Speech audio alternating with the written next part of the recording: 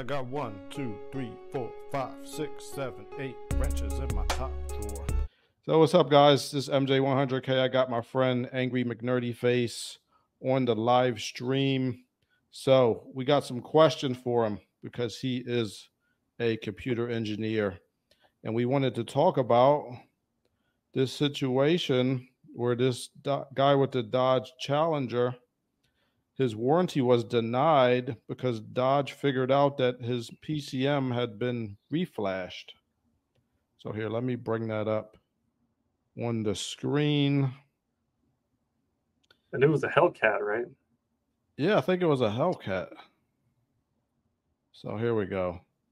After Challenger warranty denial, Dodge confirms PCM reflash leaves permanent mark even if you reverse the mods. So Angry McNerdy Face, as a computer engineer, can you confirm that this is absolutely true? Can they tell if you've written to the PCM? Yes. Oh, most definitely. If you're writing against a signed calibration, I mean, we saw this during our time at Cummins. I worked with the electronic service group there, and they can tell every change you're making to that thing, and you can claim none the wiser, but they're going to be able to tell. Yeah, I could confirm as a ex-engineer that there's software that you can hook up to the vehicle that is more powerful than the dealership scan tool. And it's stuff that, even the technicians there aren't going to be familiar with, but there's going to be no way to hide if you have updated the calibration and even if you've put an old one back on, they're going to know. Yeah. Yeah. And frankly, why should they cover a warranty if you're tampering with stuff? The warranty is there to cover you against normal wear and tear, against a baseline delivered vehicle. If you're tampering with it, you're exceeding the specifications of the vehicle. It's pretty easy to do that, especially if you're messing with, ignition timing or the fuel injectors or what have you. The things that these, tuners want to do to get as much power out of that thing as it can.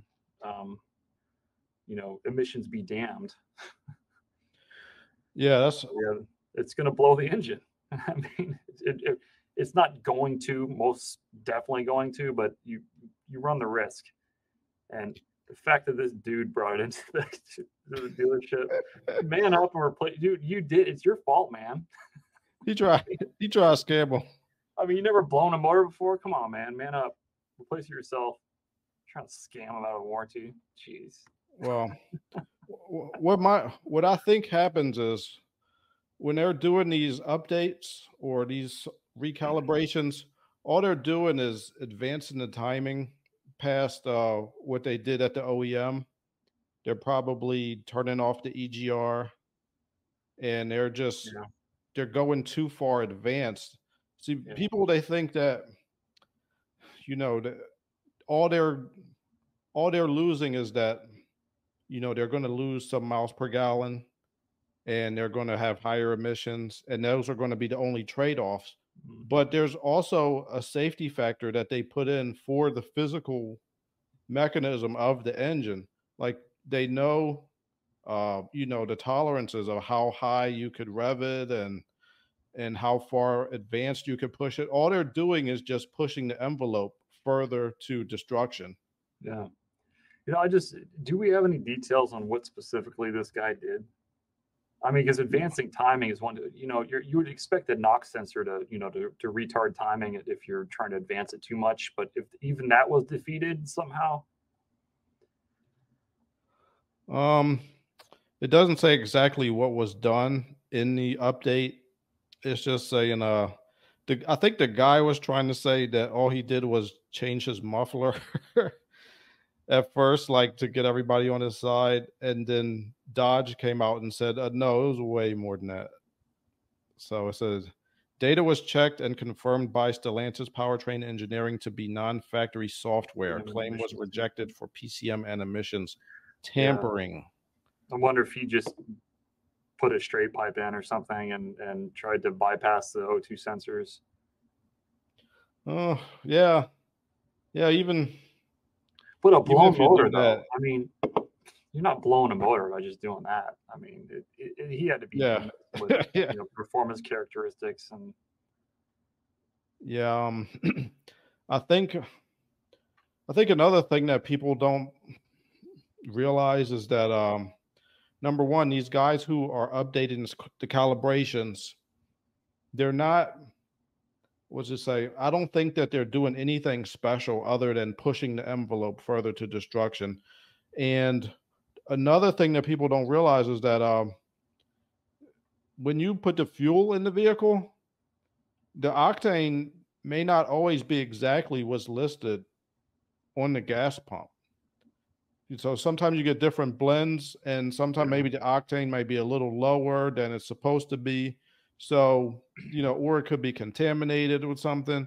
So, I think that's part of the X factor to where when people blow these engines is the quality of the gasoline that they're putting in them. And if you have the factory cal in there, it's got the safety factor. It's probably not going to blow the engine, there's a but buffer zone. Yeah, if it calls for 93 octane, you're putting in 91 octane. There's enough buffer in the stock tune that you're going to be okay. It's just going to pull timing a little bit. You might get a little knock at high boost, but it's going to pull timing and it's going to keep the engine safe. You might lose some horsepower, but if you're tampering with that routine, all bets are off, man. yeah, yeah, that's how you blow up your engine. Yeah. And I think the real test would be if these guys who are making these calibrations, the freaking stage 1, stage 2, all that, and they sell you the parts with the calibration. If they're so confident in your calibration, then why don't they warranty your engine if they're Yeah. so good? Some of them do. So the more reputable shops will. I can't name any off the top of my head, Really? but They'll I know warranty that your engine? if you look at some aftermarket parts suppliers, maybe not like they won't warranty the whole system, but they will warranty their part even in racing conditions. Now, as far as warranting like the vehicle in whole, like a drivetrain warranty, um, you're probably stuck with OEM kits. Like Mopar makes kits. I had that. I still have my '05 SRT4, and Mopar made the stage kits, and as far as I'm aware, I if I recall correctly, you got a warranty with those still. Well, yeah, I mean, if it's something that you get from the OEM, then yeah, you'll probably get a warranty with that. But I'm talking about like these guys who are selling these Aftermarket stuff. updated cows, Yeah. like just selling an intake or exhaust, they could warranty the part. Yeah. But when You you're, can look that up real fast, man. Like Diablo Sport, if you go to their site, I guarantee you they don't have a warranty in there. yeah, They're gonna have that canned disclaimer. Oh, this is off-road only, whatever. yeah, yeah, like you're really driving a Challenger off road. Yeah. Well, it'd be off-road with just off public roads. It could be a private road. It could be a drag strip, Yeah. circle track, whatever. Oh man, that's crazy. But yeah, that's man. Unless you got a whole bunch of money, you do not want to be changing it because You know. the dealerships don't want to cover anything under warranty in general unless they have to. Because warranty is not paying them as much as a customer pay job anyway. Yeah, and again, it's for a baseline vehicle rolling off the factory floor, built to specification. It's built to their specifications, and as soon as you manipulate that, you're exceeding those specifications. So Yeah. why should they cover that? It'd be no different than if I took my cell phone and popped it open and put I don't know, a nicer camera in it or something, and then it broke. I go back to Samsung. Hey guys, Look what you sold why me. my camera break? Yo, you Yeah. remember what was that guy on MTV, the Tom Joyner show or the Tom Green show? You remember that when he bought he was doing a prank on somebody, a hidden camera prank, and he bought a calculator. And then he brought this giant mallet out, and then he smashed the calculator. And he's like, "You gotta give me my money back. It's under warranty." Oh, dude. While he's on the telephone, I'm going to check out what the guarantee is on this calculator. Oh, this has a 1-year guarantee on it. So, probably going to buy this one. I just want to make sure that... Just want to make sure. What is going on? Just can't listen. Oh, no, you... Gotta pay for it because you sat Explain here, them what you broke happened, the right and they here will and it give was it to you. working. But I just opened the package a minute ago, so... And it was working. I just opened the package a minute ago. I didn't open the package a year ago. Yeah, I do remember that. That's pretty much what you're doing, man. Tom Green, dude. Tom Green was YouTube before there was YouTube. Like that. Oh, those are some classic episodes, man. But so to put this in perspective a little bit for me, so I bought a 2005 SRT4 back in 2000. I flew up to Philly and drove it home. I drove it 800 miles home. It's the only one I could find. It was still for sale. It was brand new, and that I wanted. It was an orange one. It was beautiful, and I love that car, man. I did everything to that car, and I bought that and I modded it with the understanding that my warranty's gone. So if I needed anything, I drove it for a while, just to make sure it was okay, everything was fine, and I took it into the dealer before I tampered with it at all. I took it into the dealer. He had a few things fixed, like I had like the fuel rail cover replaced because the paint was peeling off of it already, and I think I had I think I had like a bad bushing or something in one of my control arms, and just stupid little stuff. I got that stuff taken care of, but I started modding that thing, and I'm like, I'm not going back to the dealer again. Like this is it. Like there's no warranty anymore. It's over. But at the same time, I did my research and understood what I was doing. Yeah. I'm not going to go slap on a GT40R turbo on a stock motor and boost it to the moon through the stock intercooler pipes, the stock intake, stock intercooler, stock engine, stock injectors. Like I'm going to blow this motor in a heartbeat if I do that. You can't do that. You got to build it up. You got to apply the supporting mods, like before. I'm not just going to like crank out 400 or 500 horsepower just with like one mod, that. So did you put that on the, did you put that on the dyno? Yeah, I had a dyno tuned several times. That's all right. There's I street tuned it a lot, but that only gets you so far. Street tuning is good kind of like for like gross tuning, making sure you're not over boosting or making sure you're not knocking too much or anything like that. But there's no taking the place of dyno tuning. You got to get that on a dyno. You got to instrument it. You got to see what your O2 is doing. A load-based dyno is best because you can simulate different driving conditions on the dyno, and that's where these manufacturers spend their money. Yeah, is in that load cell. In those system test environments where they're testing the whole vehicle. That's how they develop these tunes.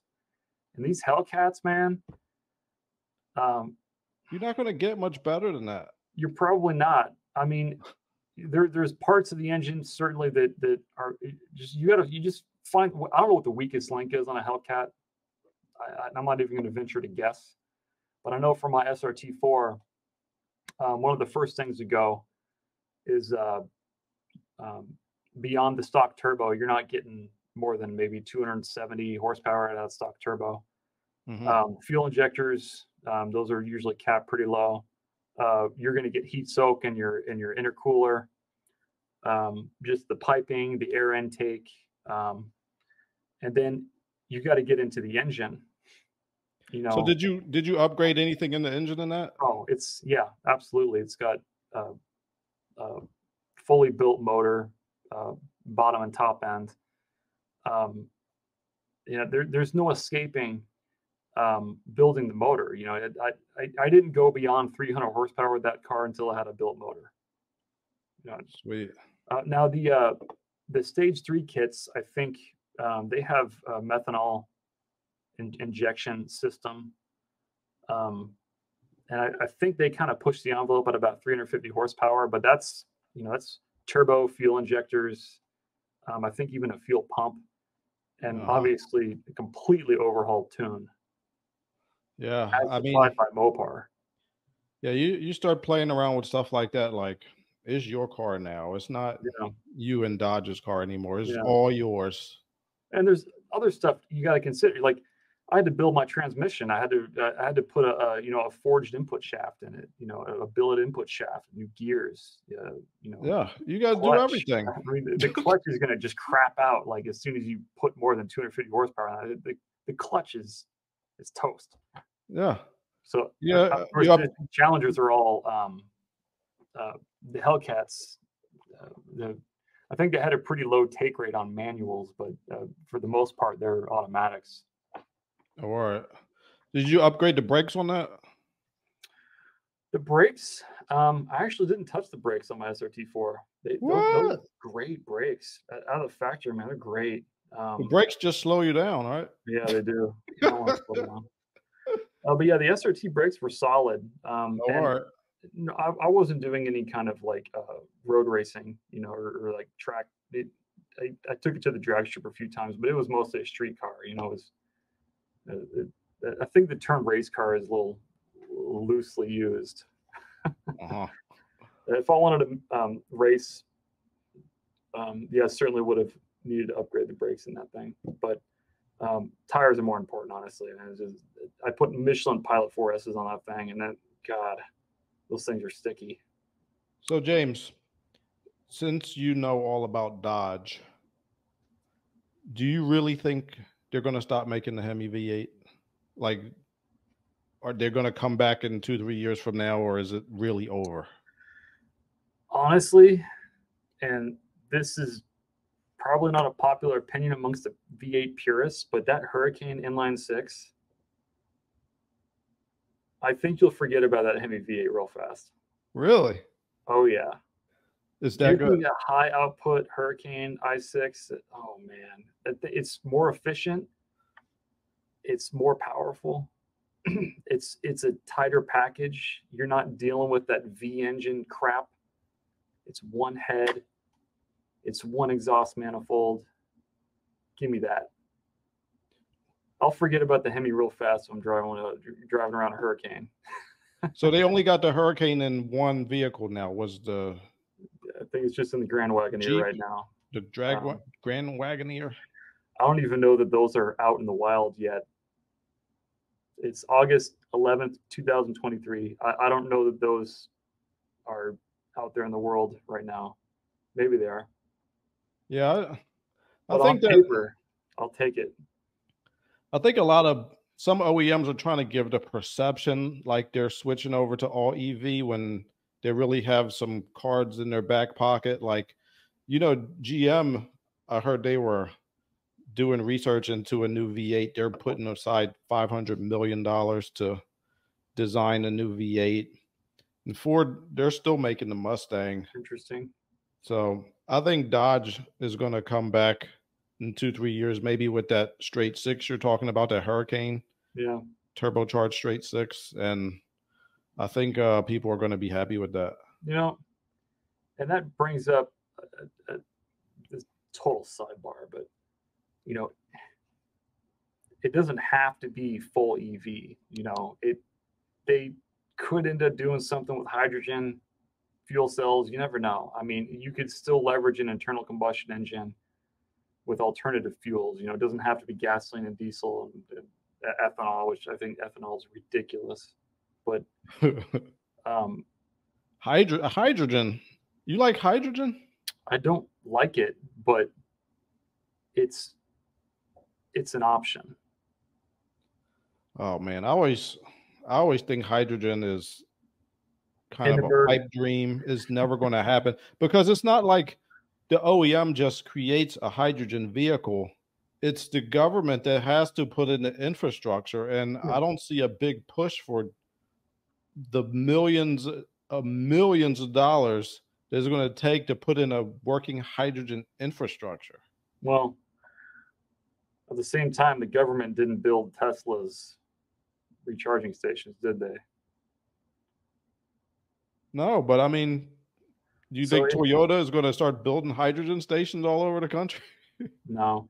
And yeah, really, that is the challenge. Anytime you're changing you know, at a large scale, you're changing your energy. Effectively, we're talking about the energy industry, and we're steering a battleship. You know, Yeah. so it's going to take small moves. And but yeah, I'm glad to hear that, you know, the OEMs aren't just completely abandoning ICE engines. So, I mean, yeah, Stellantis just released the Hurricane Ice 6. They pumped a ton of money into it.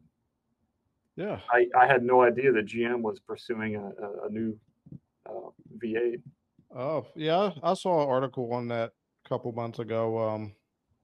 Yeah, I mean, they kind of keep it quiet, I think, you know.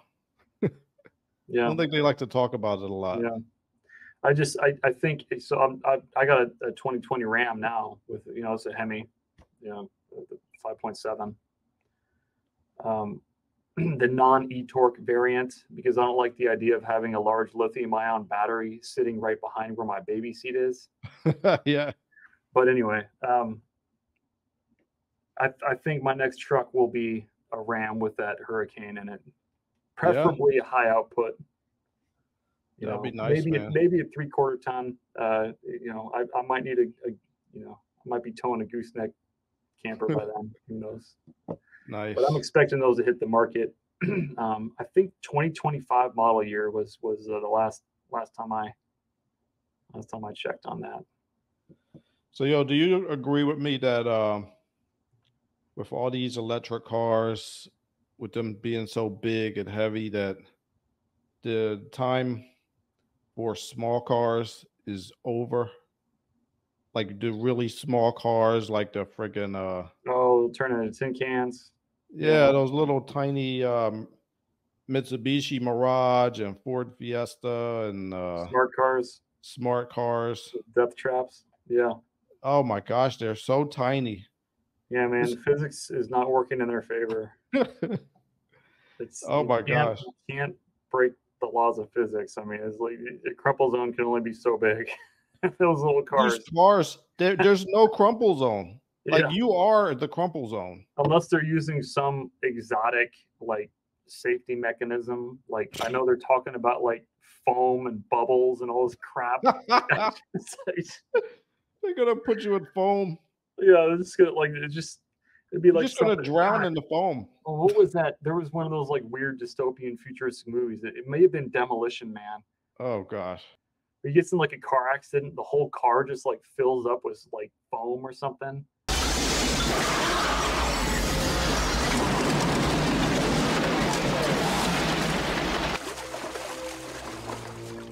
John Spartan.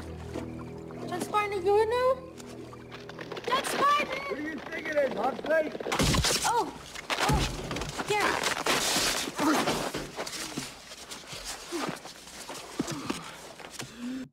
Yeah, those are the worst cars. It's ironic that they call those smart cars when that's actually the dumbest car you could possibly drive. Oh, the people that drive them though. No, MJ, they're the smartest people on the planet. What are you talking about?